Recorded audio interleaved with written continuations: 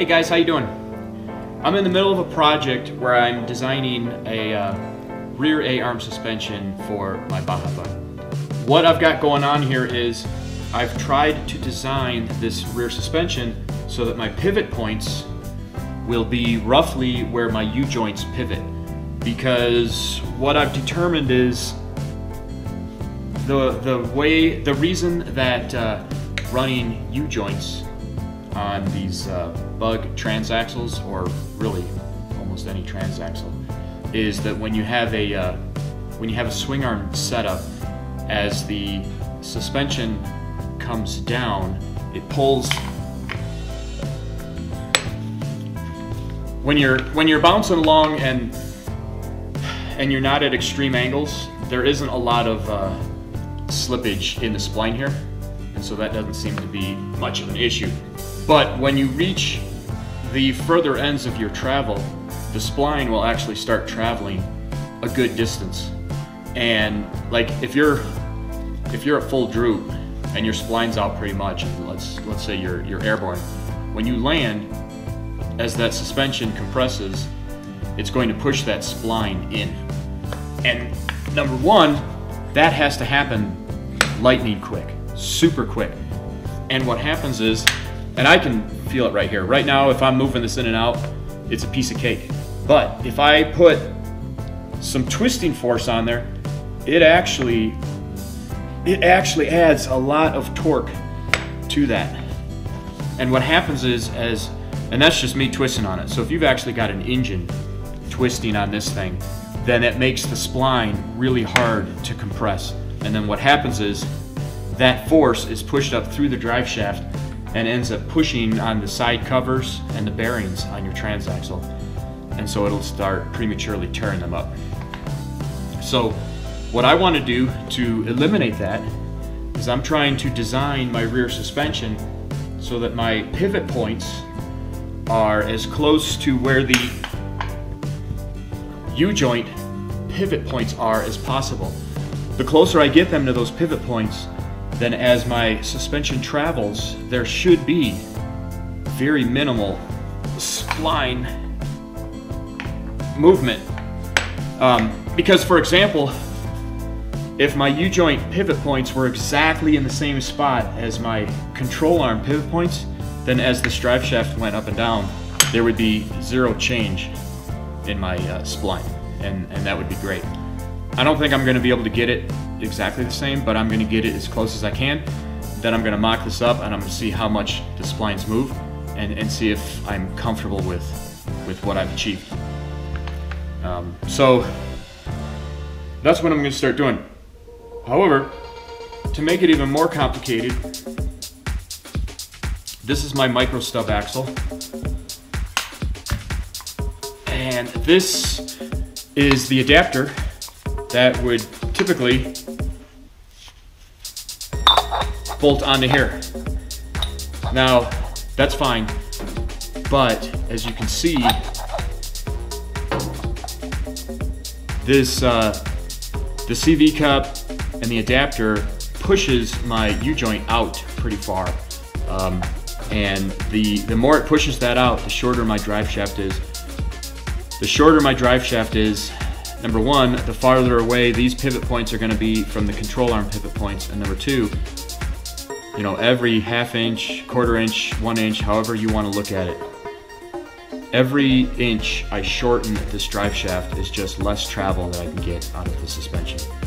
So what I'm going to try and do, and this is pretty experimental, is I'm going to try and cut this cup off around here, and then cut this adapter probably somewhere around here, and then I'm going to weld those together. So what I'm hoping that I'll be able to do is take this from being like this to maybe about like this, which should significantly shorten it up, bringing my U-joint pivot points closer to the pivot points on the spindle and the control arm.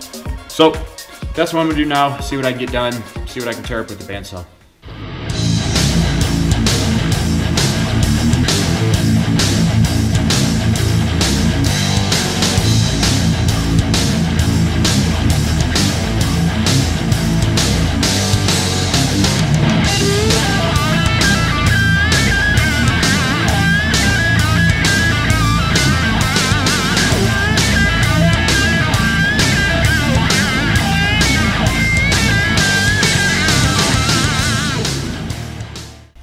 So I'm getting ready to cut this piece. This is the micro stub.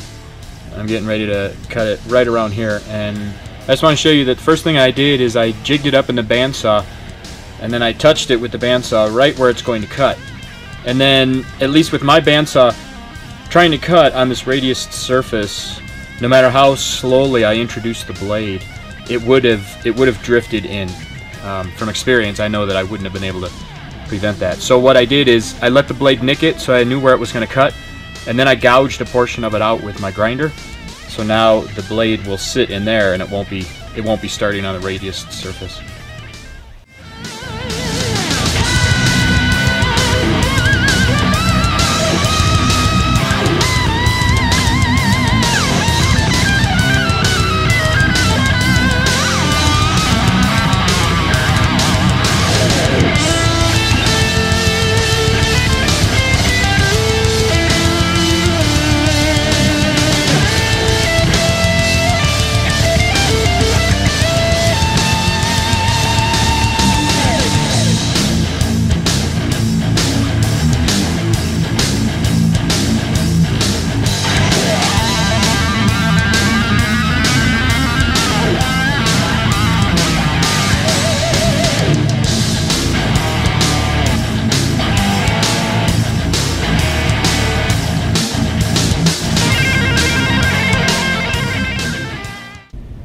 So here's my finished, I'm going to call it a yoke.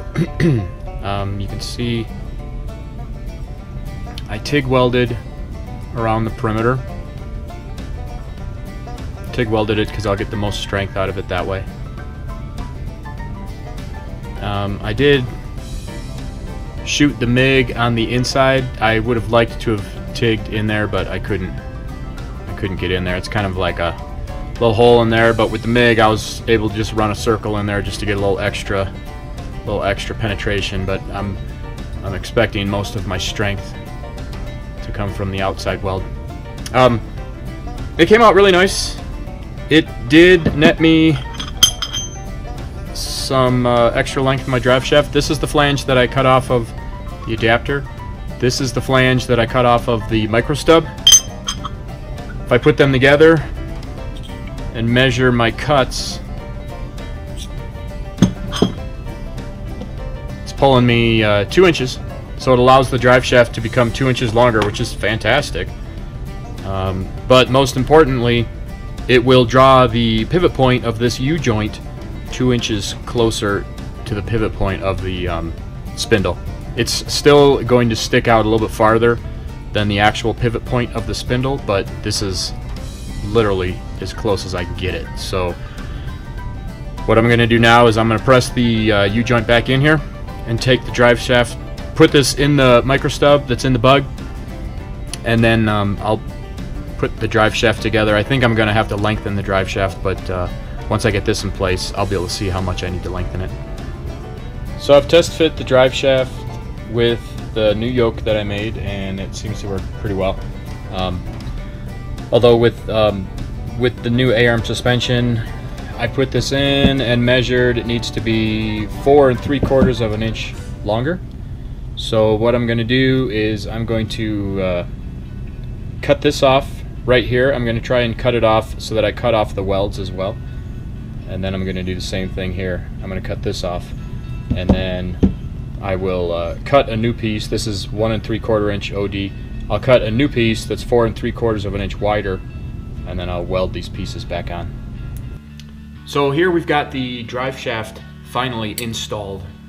I made the yoke yesterday, then this morning I extended this portion of the drive shaft 4 3/4 of an inch, and actually I kind of wish I would have gone an extra 1/4 inch longer, because I wanted this to come all the way across the splines, but that's okay. So for the first time now, I've been able to actually install the drive shaft with my A-arm suspension setup, and so it's already told me a couple of things. First thing that it told me is that what we're looking at right here is the lower piece of the lower control arm, and when this is going to represent the upper portion, I was trying to keep the front face of my control arm flat, The reason I was going to do that is it makes it easier to weld these bungs on without any warping. So if I put this piece of metal on top of the bungs, this is going to represent what where the top of the control arm would be, and I can tell it actually interferes with the U-joints. So what that tells me is I'm going to have to redesign this control arm with a little bit of a cutback right in this area here, so that there's a protrusion for the U-joints. So that's kind of a bummer, but I pretty much knew that this lower control arm was going to have to change by the time I got to the point where it was final. So that definitely means that, because I still might have to change something for where the shock absorber mounts, but I'm definitely going to have to do a cutout here for the U-joint. So it tells me that I can now see, now that the drive shaft is in place, I can see where my pivot points are. Up here, my pivot point is pretty close to the pivot point of the control arm. Looks like it's about a ½ inch off, which there's not too much I can do about that. I'm not too worried about it because that's pretty close. Although if I really wanted to try and change that, I could shorten this a little bit, but I'm not too worried about that. On the spindle end here, I'm probably about 1.5 inches off.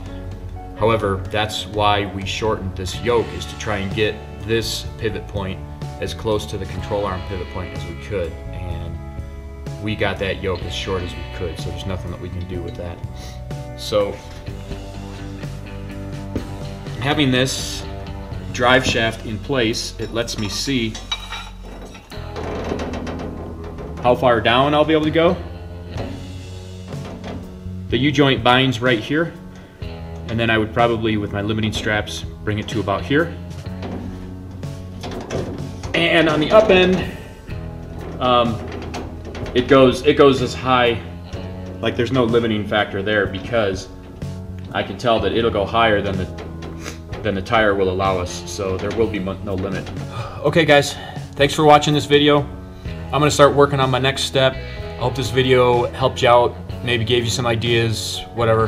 Hope to see you on the next one.